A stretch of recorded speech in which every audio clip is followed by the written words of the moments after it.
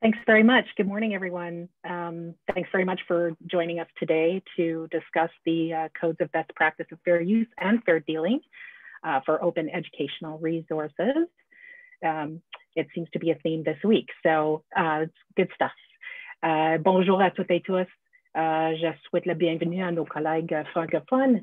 Ce webinaire se déroulera en anglais, mais je vous offre la traduction libre si vous aimez mieux poser vos questions en français. My name is Catherine McColgan. I'm the Manager of Administration and Programs at CARL, and we're really pleased to be partnering with ARL on this presentation and workshop today.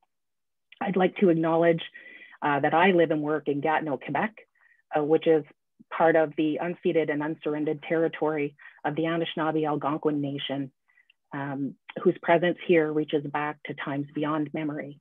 I'd like to recognize the Algonquins as the customary keepers and defenders of the Ottawa River watershed and its tributaries, and to honor their long history of welcoming many nations to this territory. I'm grateful for the opportunity afforded to me to live and prosper on these lands. So thank you, Catherine, for this opportunity to say a few words, and now I'll pass things over to you. Cool. Thank you so much for the welcome and land acknowledgement. So again, yes, thank you to our participants and panelists today. So like I said, we're going to have folks continuing to trickle in, but we are going to get started. So welcome to those who are still joining. So I just have a few logistical notes before we get to the good stuff. I want to note that as we noted in sort of the materials, we're going to kick off with a panel presentation, and then we're going to go to an off-camera workshop. The part right now that we're in is being recorded, so just an FYI, this part is being recorded. When we go to the Zoom breakout rooms, those will not be recorded. We just want to kind of create more intimacy and give you all an opportunity to ask your questions. I am going to share ARL's a link to ARL's code of conduct in the chat, just so that everybody has that. Okay. So now it's my pleasure to introduce Claire Stewart, Dean of Libraries with the University of Nebraska-Lincoln and Vice Chair of ARL's Advocacy and Public Policy Committee. I have the pleasure of working closely with Claire, which is awesome. We've asked Claire to say just a few words this morning about really the strategic value of the codes of best practices and the OER code in particular that we're going to hear more about in improving teaching and learning. So with that said, Claire, over to you. Thank you, Catherine. It's wonderful to be here. I'm really honored to have a chance to welcome everyone and to get things started today. I did not participate in the development of these codes, but I'm hugely indebted to the authors and the team who did and everyone who participated. I think this set of codes, and I'm never far away from the code that was developed back in 2012 for my community. I think these are so important, maybe one of the most important tools that we have as a community in helping to find balance on these often very difficult legal issues and help us do what we should do, which is to put our educational goals first. But I think even without the wonderful array of best practices that have been developed over time, we still have had, I think, a tendency to shy away from the very open and the very broad dissemination that is really so essential to open educational resources. I think many of us increasingly believe and feel very strongly our future is open, and there is no OER without open dissemination. So just two quick thoughts about how the value of this code. It really promotes, we really can't effectively do the work we do to promote student success and learning without open and without this broad dissemination. And this code, I think, really highlights that in a particularly strong respect. It centers pedagogy and it really promotes deep thinking. It gets us this isn't a checklist. It isn't a simple kind of reductive set of rules. It really does exactly what we are trying to encourage our students to do.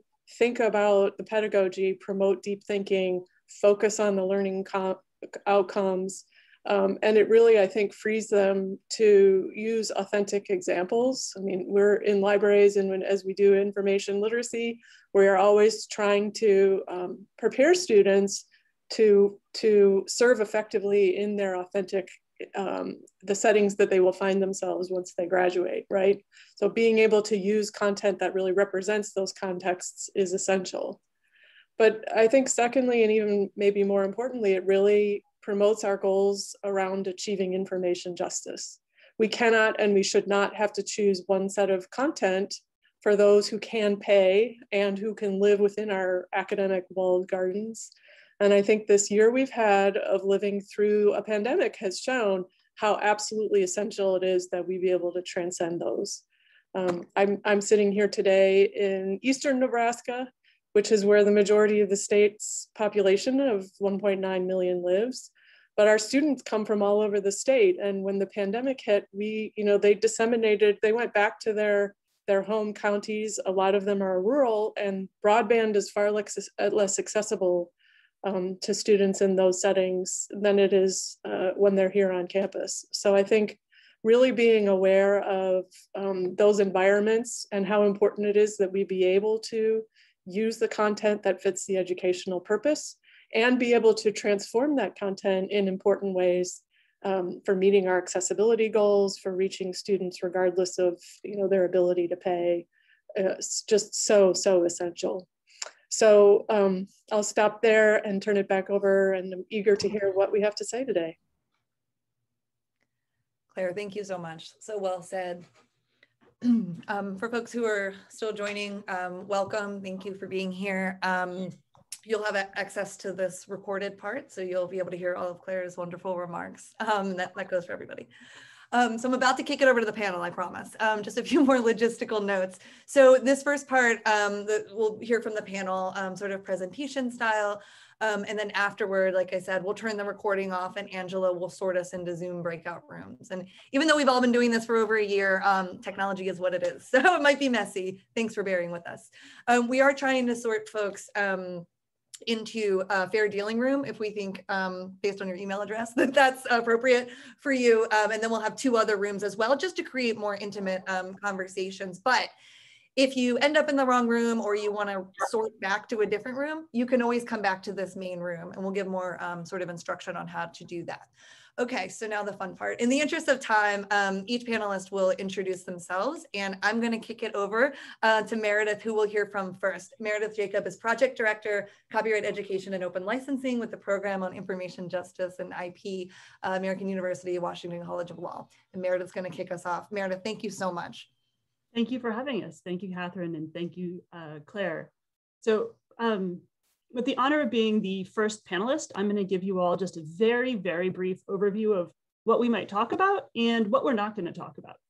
So first of all, what we are not going to do is sort of stand up here and present a lecture on the content of the best practices in fair use for open educational resources.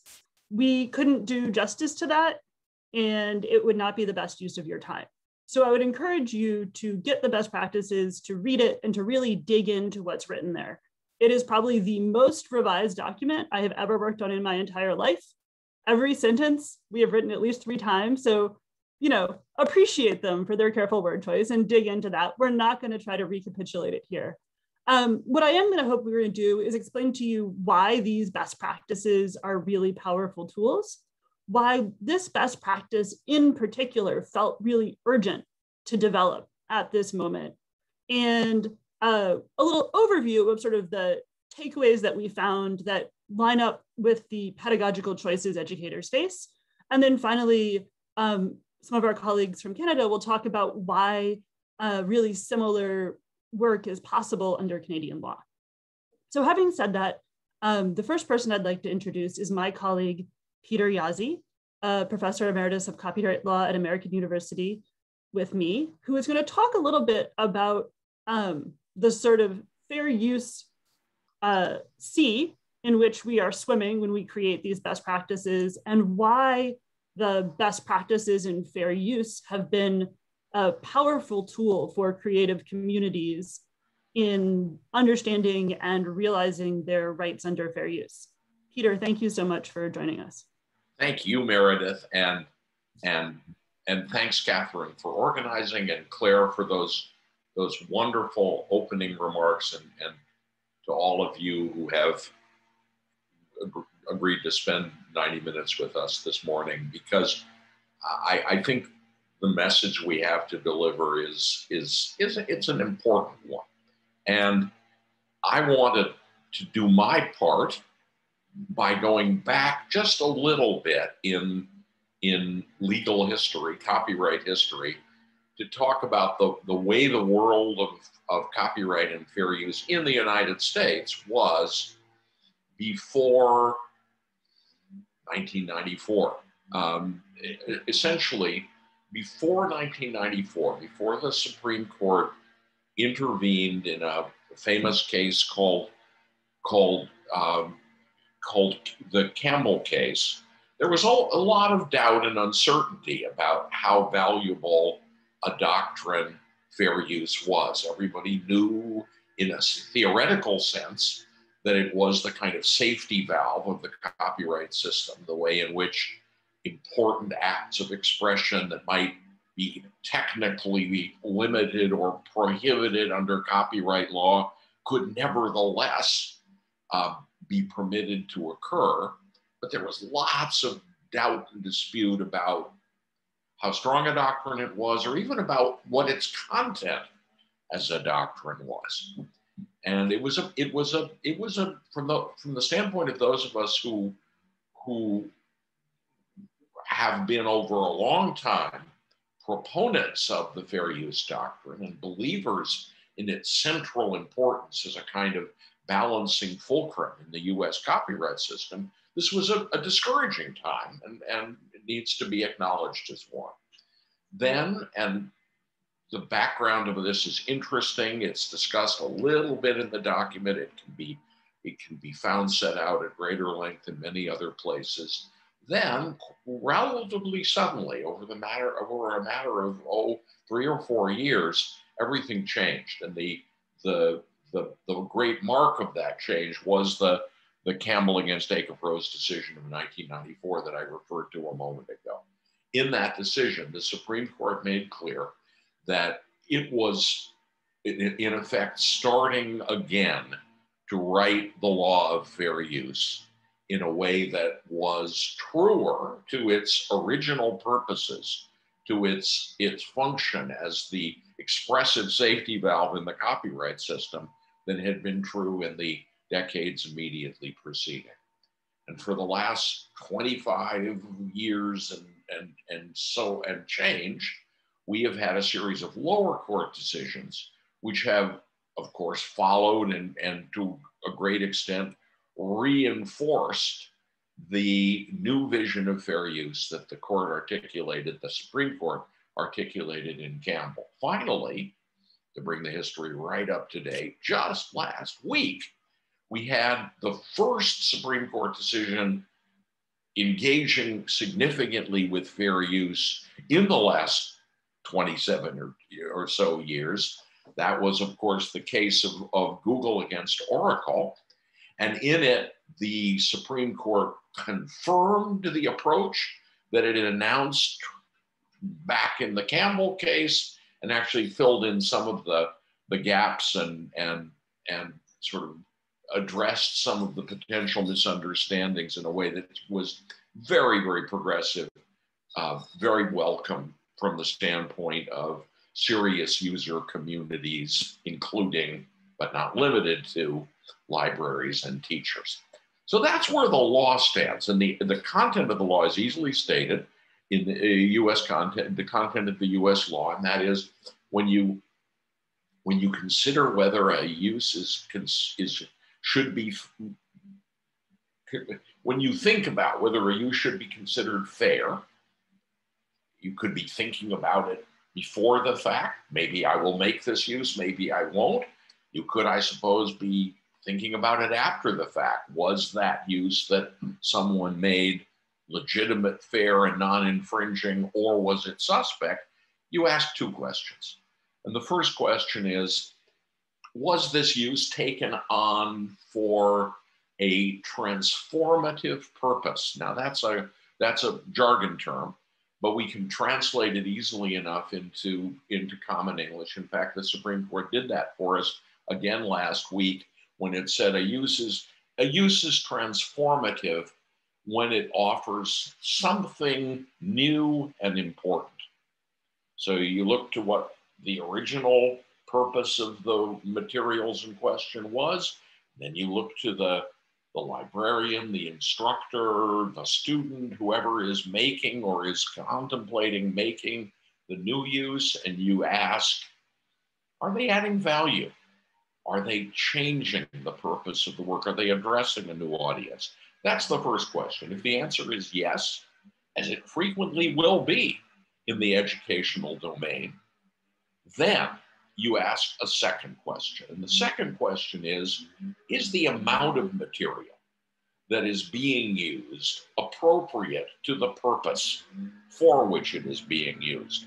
So if I'm interested in producing materials that involve a commentary on one poem, I may not want to reproduce the whole book of poetry out of which that one poem has been derived. But the poem itself, if that's the proper unit of analysis, will of course be eligible. Those are the two core questions. If the answers to both are yes, then the use is fair. It's simple, it's straightforward, it takes some practice, but once you have the hang of it, so to speak, it's relatively easy to do.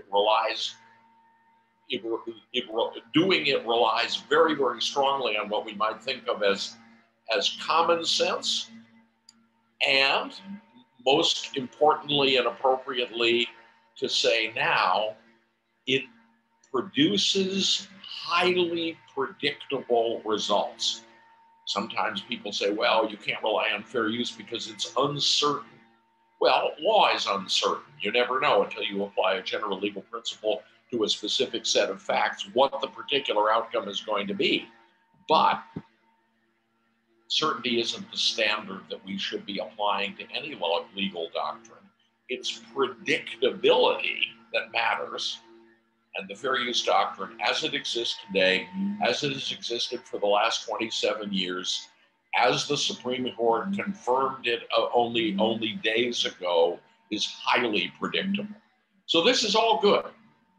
And it was easy to recognize from fairly early on that these were good and important developments. But there was a problem in the mid-90s and beyond, and that is that this new progressive re-understanding of fair use, this new way of thinking about fair use that makes it potentially accessible to a wide range of different practice communities, including ours, had a hard time taking hold in daily practice because of all of the sort of the hangover, the legacy of doubt and uncertainty and skepticism about fair use that had preceded it. And that's where these fair use best practices documents come in. Starting a decade or so after the Supreme Court decision in Campbell, a group of us here at the American University in Washington, D.C., decided that it would be an interesting undertaking to try to make information about this new approach to fair use more accessible to practice communities. And we experimented initially with a statement of best practices in fair use for documentary filmmakers, which was released, I think, in 2005 or 6. Anyway, since then there have been, as Claire mentioned, a series of other documents of the same kind. They aren't hard and fast guidelines. They don't answer your questions for you.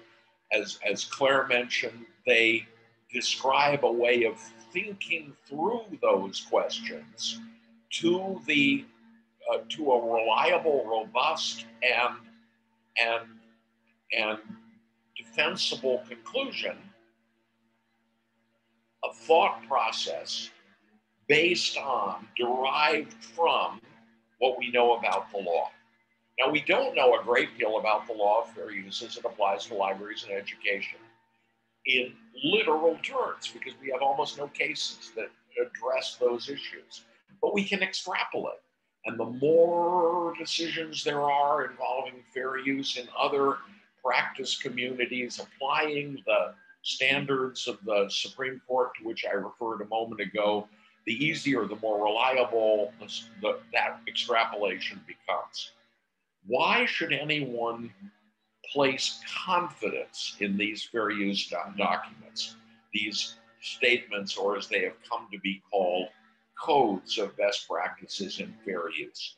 Well, I think there are probably three reasons that they may or might inspire confidence. One is, as Meredith has already indicated, that they're carefully made, and we take great pains to make sure that what they say is both accurate and helpful, and we hope that we succeed. And at least some of the feedback we have from the field suggests that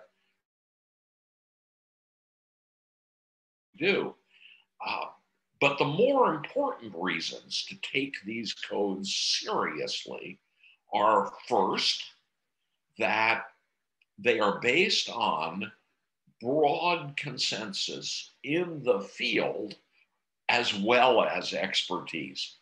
Because, as you will have understood from what I've said so far, the proper analysis of fair use questions is driven by granular understanding of particular fields of practice, what they are setting out to do, why they do it, what their purposes are. It's essential that a reliable and useful code of best practices should reflect the views of the field. And we go to considerable trouble in every case to consult broadly and to try to derive from those consultations information about what most people in the field, whatever the field may be, filmmakers or educators or communication scientists or specialized archivists, we take seriously information representing their consensus about what it is important to be able to do with existing copyright materials in order to fulfill their mission, about what their new transformative purposes are. That's one reason, I think, to have confidence in the best practices, because they're broadly reflective of the views of the field. But there's another one as well, and that is that once we've done our work in trying to synthesize the information that we've derived from the field, then we submit the draft code to an outside panel of expert lawyers who are copyright specialists, but not necessarily in any sense friends of the particular project. They're chosen carefully for both their experience and their reputation in the field, and they vet these documents closely, and changes are made for sure to what the documents say based on that vetting. What we invite those reviewers to do is to look at what we've come up with and ask whether it represents a responsible and reliable extension or extrapolation of general fair use principles into a particular field of practice where in fact there may be little, if any, direct case law authority to go on. And it is on the basis of their affirmation that the code in question does that we go forward.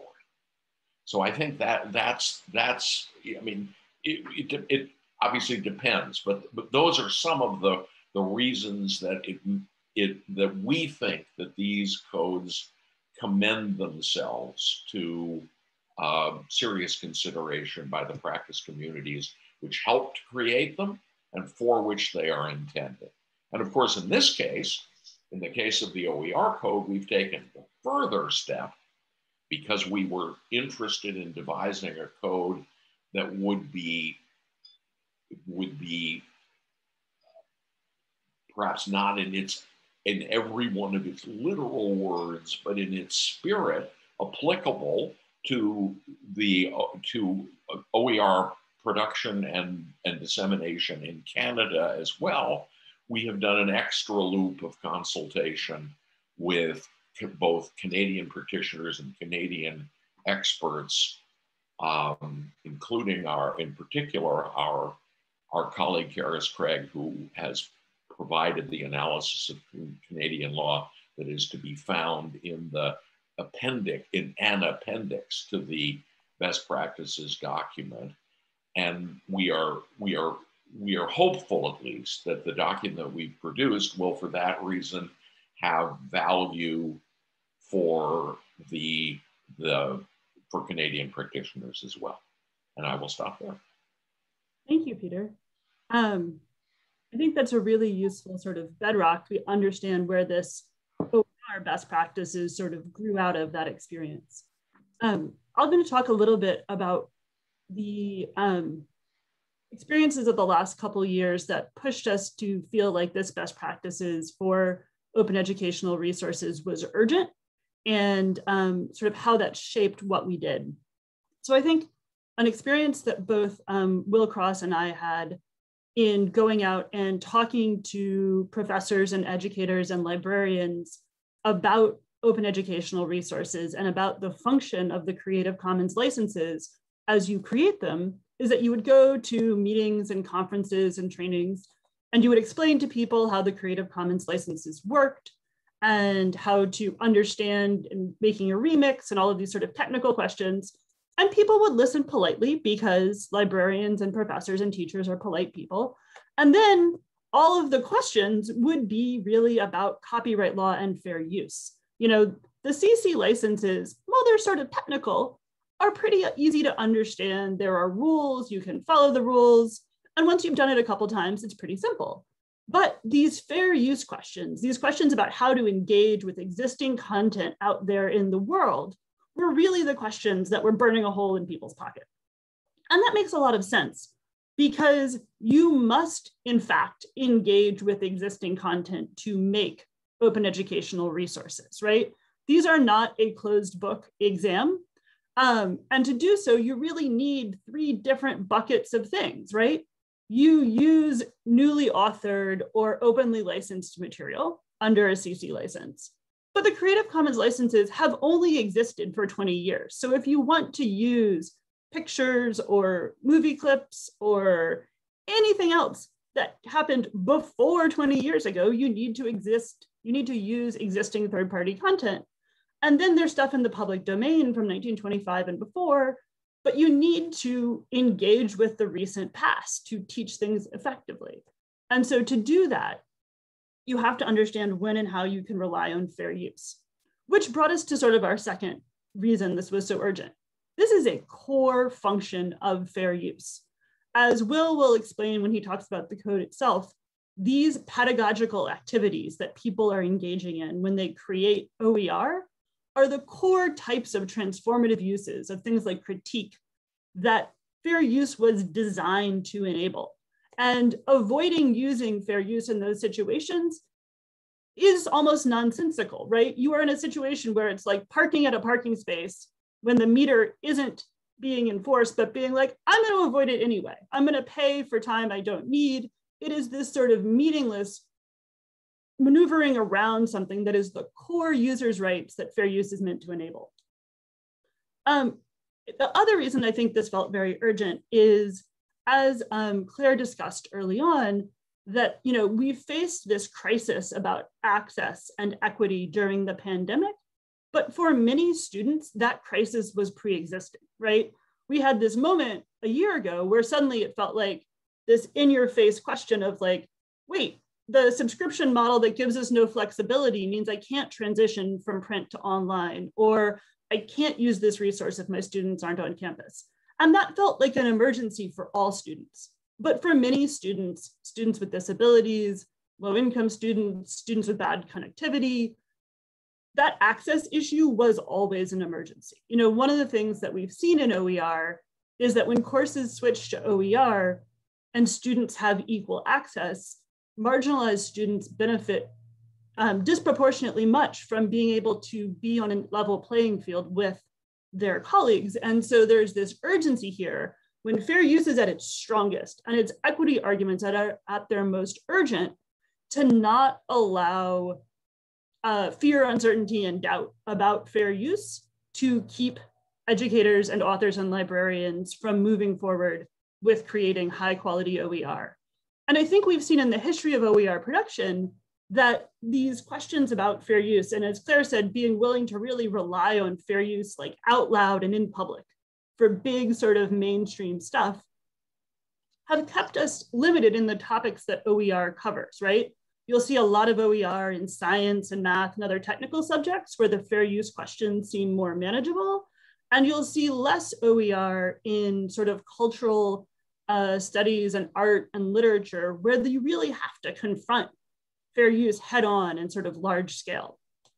And when you do see those types of OER projects done, they often include risk mitigation strategies like linking or making available materials only for people on campus that really don't serve all students.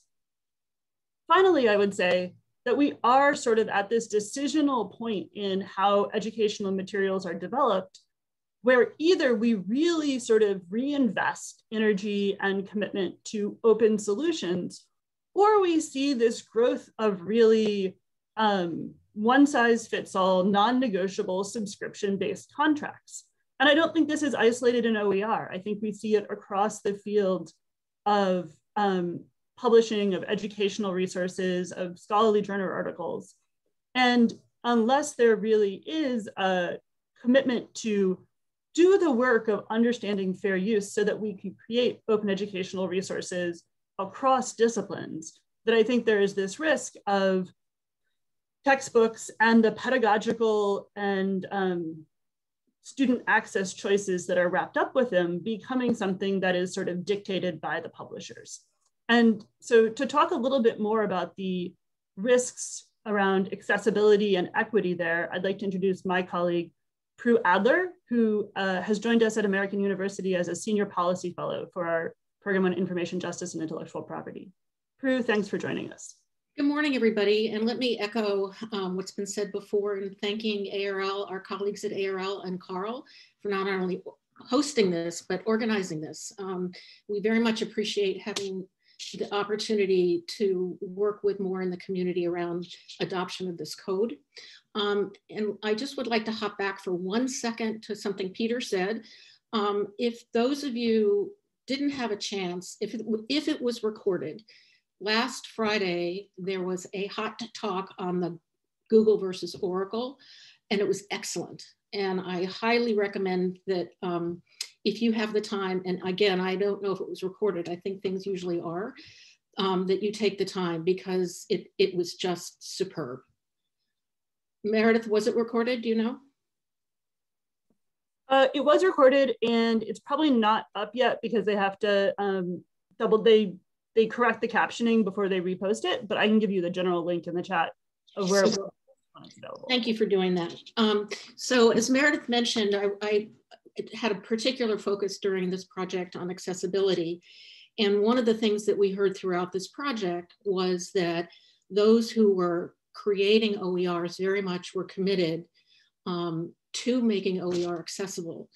But part of what we found, particularly in the pandemic, as Meredith mentioned, was that the challenges that those with disabilities face, either hearing, physical or mobility issues, or vision issues, became much more exacerbated during the pandemic. It's what I would liken to what Claire said at the beginning about information justice. Having those with disabilities having access to information on an equal and equitable level just has not been as successful as we would hope. So with that, what we also heard was that the concerns that's been mentioned about using copyrighted materials really did result in less optimum OER. And even if the inserts, the copyrighted inserts were the most appropriate and the most impactful, they still were not being used. And one example of that I'd like to give is the issue of linking out. And if you link out instead of using the most appropriate insert, be it text, audio, or visual, that's an example of a key workaround that many people believe is a safer option. It can be links to a proprietary website or a social media platform. But we all know the state of the internet in terms of broken links. Links change. And links can also send students to unintended directions, which the professor had no interest in having happen. But importantly, if you're linking out in lieu of using the best copyrighted insert, if you're linking out and the resource is not accessible, that student has absolutely no recourse because she has no relationship with the provider for the provider to make it accessible for her. So for legal, moral, and ethical issues, we really believe that making OER accessible to students is not adequately, you should not rely on linking in terms of accessibility. And throughout this project, from everyone we talked to, this conclusion was affirmed over and over again. I expect that as these conversations continue, as we work with different communities, the accessibility issue will be front and center for many of us. So with that, I'm turning it over to Meredith. Well, yeah, we'll turn it over to Will very briefly after this. I just wanted to thank you for that and then introduce Will Cross from NC State University Libraries. And Will is going to talk a little bit about the 4 core principles that were documented in the Code of Best Practices. And so the structure of the code is some introductory material that explains sort of how it works, then 4 big principles that we think line up with repeated sort of practice scenarios for educators, authors, and librarians, and then a little bit more information about implementing the code in your work. So Will, thank you so much for joining us and for doing the work of introducing the core part of the code itself. Thank you, Meredith, and thank you everyone for being here today. I love the way we talked about the code as this sort of community-driven document. And these 4 principles I'm going to introduce really reflect spaces where those conversations started to coalesce around centers of gravity. As Meredith indicated, we could and have done entire 2-hour webinars on the nitty-gritty of the code. I'm going to link it in the chat here and give you sort of the high-level view of it at this stage. And I'll say we got off on a good foot today because I think Claire Stewart in about 5 minutes introduced basically everything I'm going to say in one sense or another, which is Claire's emphasis on sort of authentic pedagogy as the touchstone in this space. A phrase we've found ourselves saying over and over as we've talked about the code is the idea that good pedagogy is good fair use. That if you're doing the sort of thing a responsible, thoughtful, engaged instructor or student should be doing, you're doing the sort of thing fair use generally supports you doing. So as we talk through quickly those 4 principles, keep in mind that touchstone, that sense that this looks like good teaching and learning, doesn't it? And that intuition has been helpful as we've helped instructors move past anxiety about sort of getting lost in the legal nuance and really returning to the sense of this is good practice, both sort of pedagogically and also legally. So very quickly, and as I say, we're happy to jump into, in our breakout rooms, some of the specifics and nitty gritty more, those 4 principles that sort of kept recurring and that we kept coming back to in our conversations over the past year. The structure, as Meredith said, is there are these sort of 4 principles. Each one of those is accompanied by a set of considerations, things to think about as you apply that high-level principle, and then a set of hard cases as well. Those hard cases were useful, particularly for describing sort of the end point. This isn't a get out of jail free card. It's not that a hard case is something that can't be done. It's a look a little more closely, think a little bit more about what you're doing really aligns with the sort of good pedagogy is good fair use idea. So the first principle, the first area that we saw a lot of our conversation coalesce around was the idea of using inserts for criticism and commentary. And we were happy to hear this set of questions and practices come up a lot because this is about the easiest example of fair use you could imagine. If you were doing a final exam and the question of whether criticism and commentary was fair use or not, you'd smile a big happy smile because yes, that's exactly what fair use is for. That's what fair use is designed to support. So the question of I want to do a close reading of a poem, or I want to have students do critique of different professionals sort of practicing their work in different contexts. Good news, that first principle is in some sense the easiest to talk about and to think about and to analyze in terms of fair use. Doing critique and commentary is absolutely a bedrock sort of example of the fair use that we're talking about here. So that's the first principle, critique and commentary.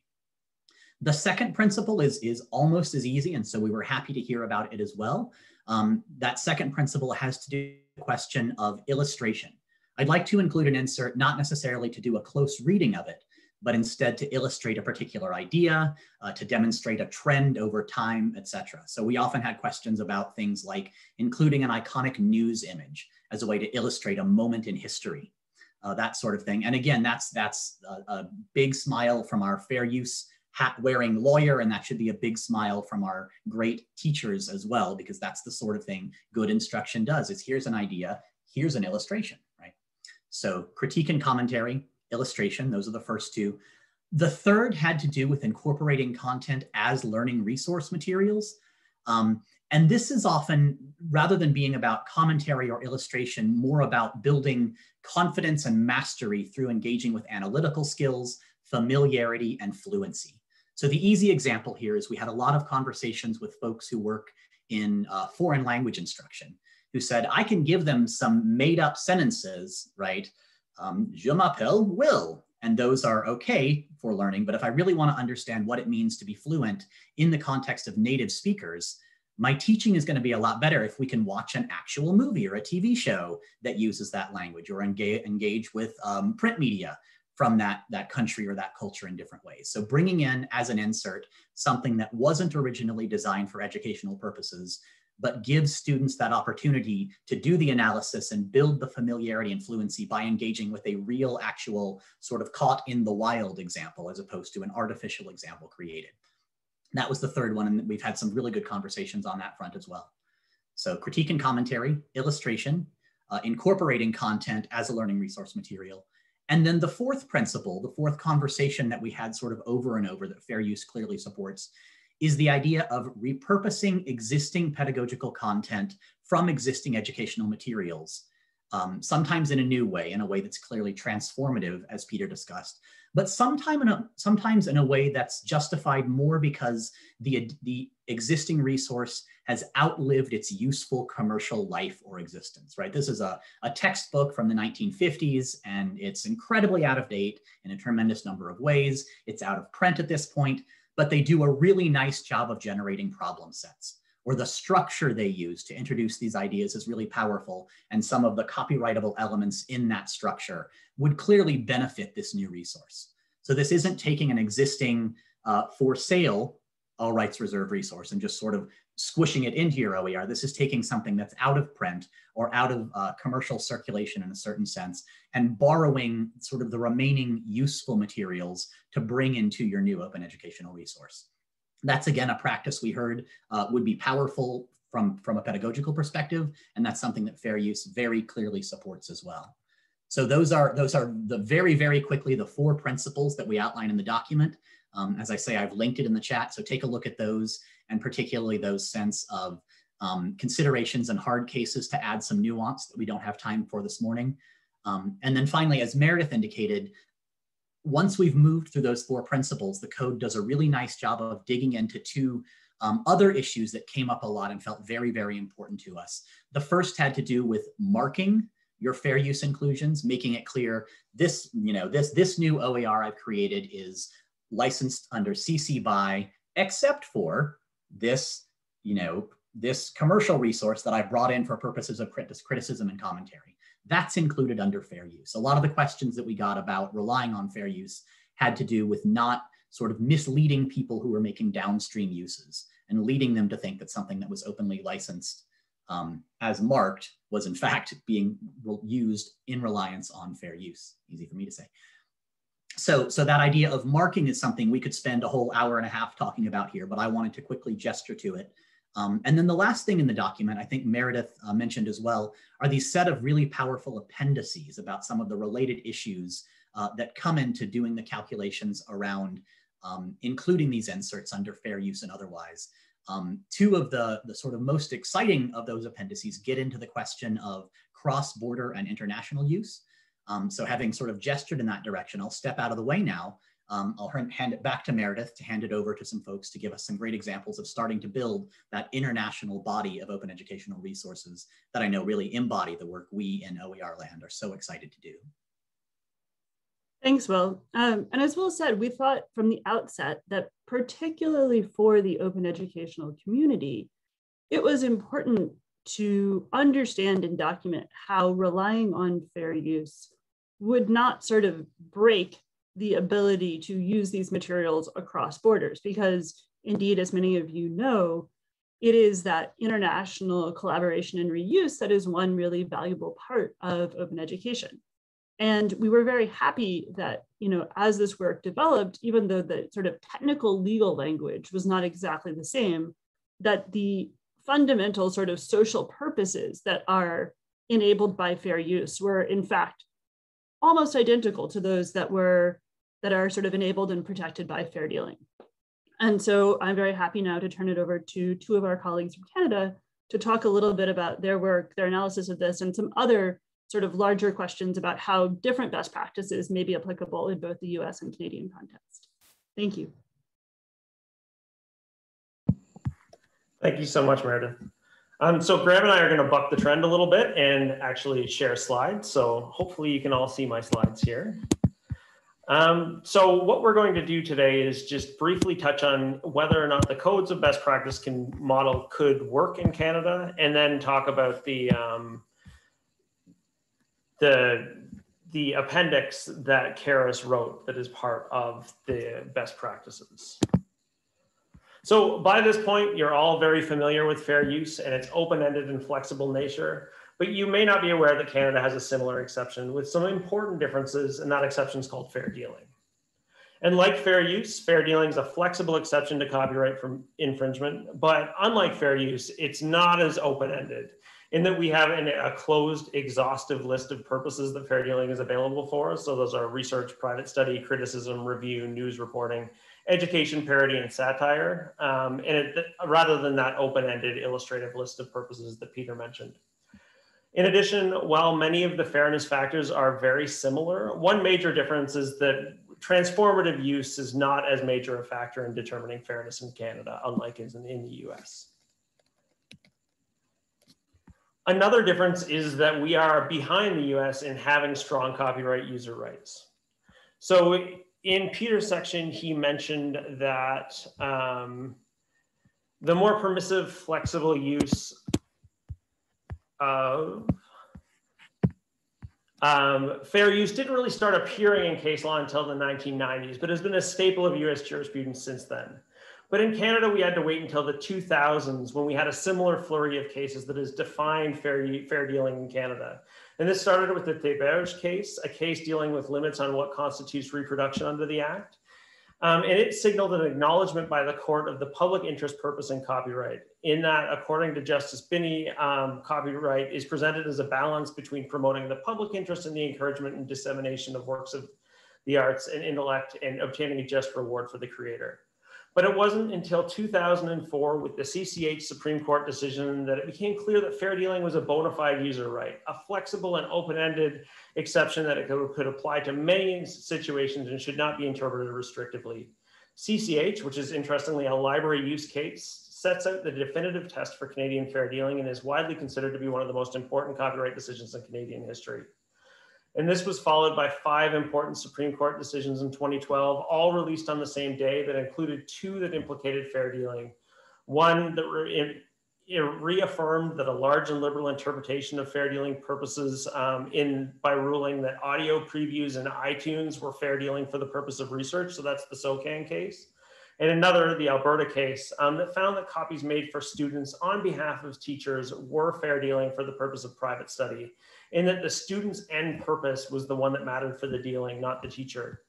And in the same year, Canada had major revisions to our Copyright Act that added 3 new purposes to fair dealing: education, parody, and satire, and also included a number of other exceptions to infringement for individuals and for educational institutions. So where are we now? essentially we're in a situation where we have a strong user right in fair dealing that is supported by considerable jurisprudence at the Supreme Court level. And we also have a definitive test for determining fairness from the CCH case. However, while the jurisprudence is strong, there is still much more hesitancy in Canada to use fair dealing for many situations outside of educational uses. Educational institutions from the elementary to grade school level to the university level have adopted standard guidelines for using fair dealing in some limited educational situations. But dependence on fair dealing has not expanded outside of the limited scope of these kind of guidelines in the same way that it has in the US. And those guidelines are actually currently being tested at the Supreme Court of Canada in a major educational copying case between York University and Access Copyright. And the hearings for that case will take place in May.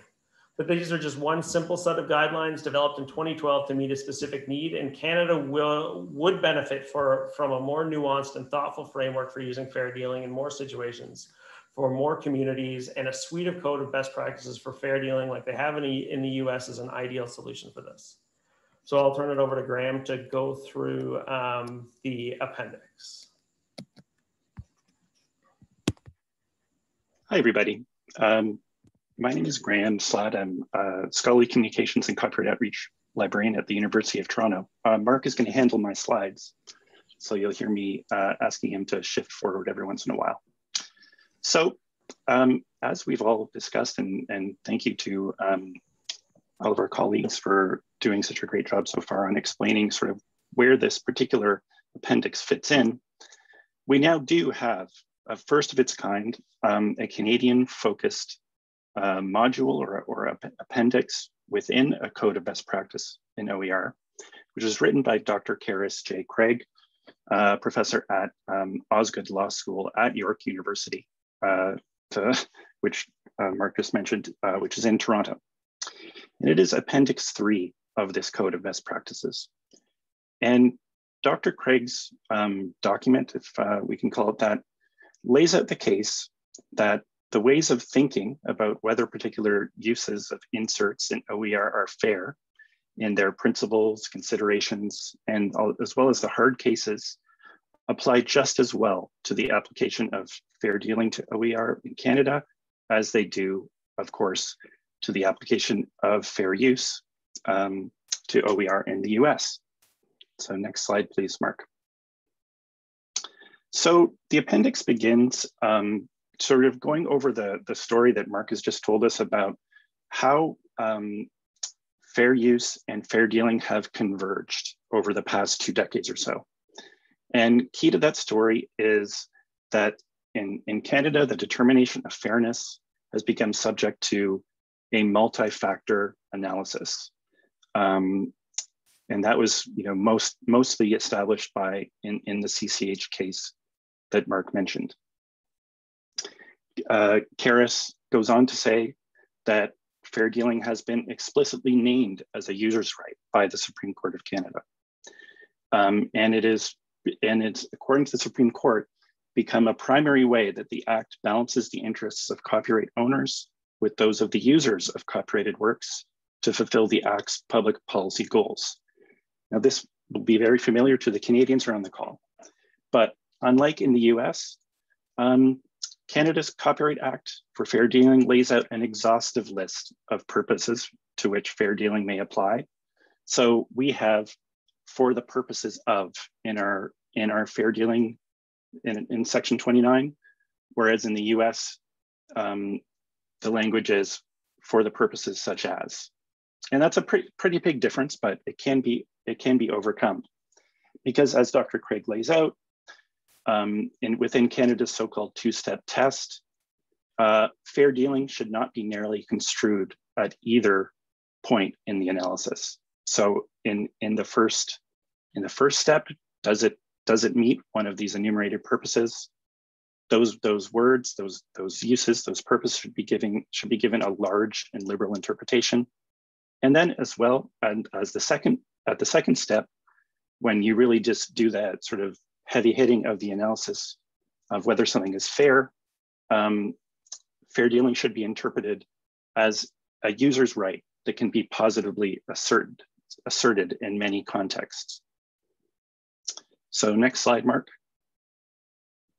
So the upshot of this, which is sort of the message we wanted to really hone in on about what actually this appendix is saying within the code, is that rather remarkably, this appendix makes a case that if a user's purpose is for one of the purposes identified in the Copyright Act, which Mark listed for us, which for creating or adapting an OER is highly likely, Dr. Craig's appendix states plainly that it can then be assumed that what can be deemed a fair use in the US by the ways of thinking that the codes identify can also be deemed as fair dealing in Canada. So that because this determination of fairness relies on the same sort of factual pattern that would lead to affirmative reading of fair use, that would also lead in, almost every case into a similar determination of fair dealing in Canada for Canadian OER practitioners, of which there is a very large and strong community. So the general message here is that this risk of sort of cross-border loss of quality, loss of the ability for teachers and instructors to rely on copyright materials in the same way, depending on where they are geographically located, that there is a very minimal risk of this between our two neighbor countries. But there are some minor differences that Dr. Craig has pointed out, and that some of the work that Mark and I has done over the past couple of years is also focused on. So next slide, Mark. So there's of course the burden of the first step. And I should say first that, some of these differences are maybe problems, but I think some others might even be enhancements. Or maybe enhancements isn't the right word, but they're not necessarily bad things. So there is the burden of the first step but before the weighing of the fairness. And so the example that Dr. Craig gives in her appendix is that if something were to be included in an OER for sort of decorative or aesthetic reasons to sort of introduce a subject rather than be used for some of the sort of principles that Will laid out, that may not even satisfy the first step of the Canada's fair dealing test. So you may not even get to the point where you can weigh the fairness if something is not, strictly for research or private study or education. That might be something to consider for Canadian users and creators of OER. But we also have an additional fair dealing factor that isn't listed in the US Copyright Act that jurisprudence in Canada has identified, and that is the factor of the availability of an alternative to dealing. And this may go in some ways to resolve some of the problems that I mentioned in the first difference. So this factor asks us to whether there is a non-copyrighted alternative to the use, or whether the use is truly justified by the purpose. And we also have very helpful language from the Supreme Court dealing with this factor that states that the availability of a license does not constitute an alternative within the consideration of this particular factor. As Mark mentioned, there's also the issue of Canada's courts so far limited reliance on any sort of doctrine of transformativeness in fair dealing cases. It's not really its own thing, even though it was considered in one of those fair dealing cases at the first step. So it's not a requirement for something for a use to be for a transformative purpose at the first step of the fair dealing test. But obviously transformativeness can be sort of a weight in any of the other factors in some sense.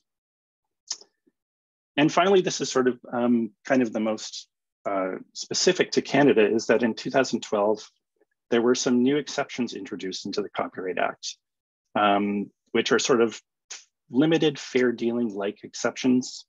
One is the user-generated content exception or mashup exception, and the other is the works available via the internet exception. They may be very relevant to OER creation.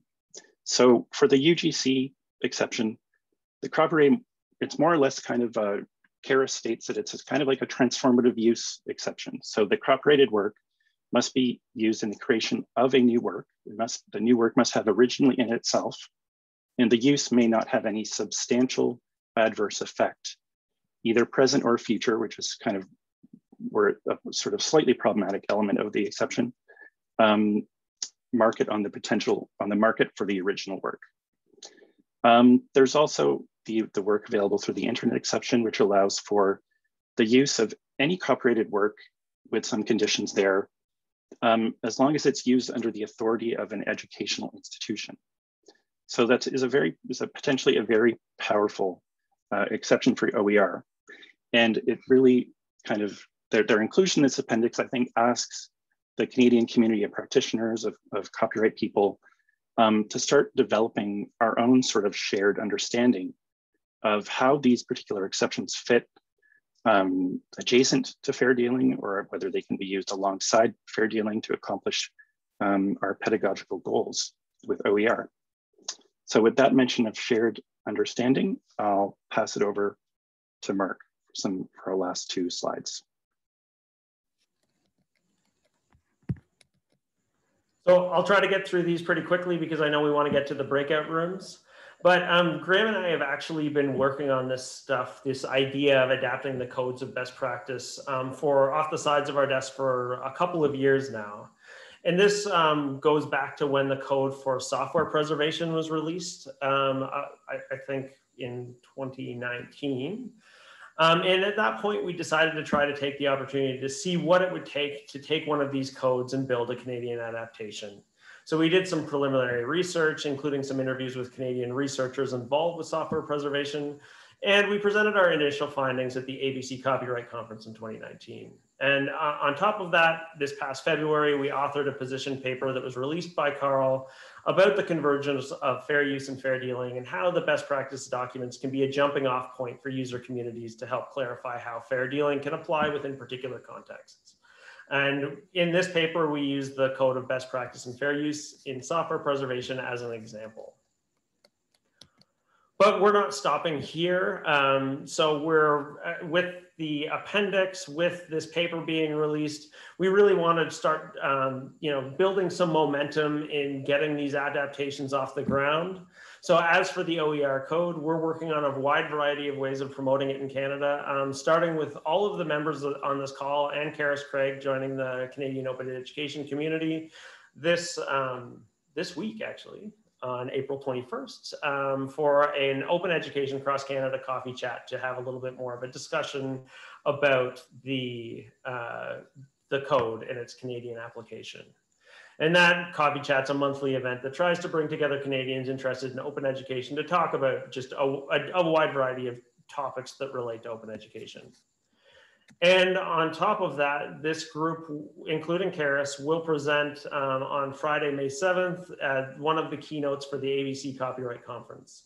And that conference is free this year. It's completely online. I'd encourage you to register. The link's in my slides, but we'll put it in the chat too. And if you don't get it through the chat, you can really easily Google ABC Copyright Conference. It's a good conference this year. But other ideas for continuing the Canadian conversation. So at Carl, we also have a series of discussion calls with copyright specialists from Carl institutions. And we also hope to use that community to have a call to discuss the adaptations of the codes in Canada with a focus on software preservation, but just to talk about how they could apply, what they might look like. Do we want to do full adaptations or look at the appendix model, look at an addendum or something like that? And after that, we may look at forming one or more Carl project teams to move these projects forward. Maybe some focused on individual codes, maybe just a project team to guide a variety of code adaptations forward. But no matter what, we're all excited that we have the first Canadian appendix and that we're moving towards adopting this model in Canada because it'll really benefit all of the fair dealing users that are in varieties of different communities of practice. So that's me. And then I'll turn it back over to Catherine to figure out the working group stuff. Is that Yeah, thanks, Mark. Great. Yeah. And I shared some links in the chat. And also I think everything can be found on our ARL events page, except maybe the ABC copyright link, but I did include that in the chat here. So So thank you all. That was great. I think, yes, like Mark said, we're going to switch over to Zoom breakout rooms, and Angela's going to sort us, however that works. And so we do have a room dedicated to fair dealing, and then just 2 rooms on fair use. I'm actually going to stop the recording now.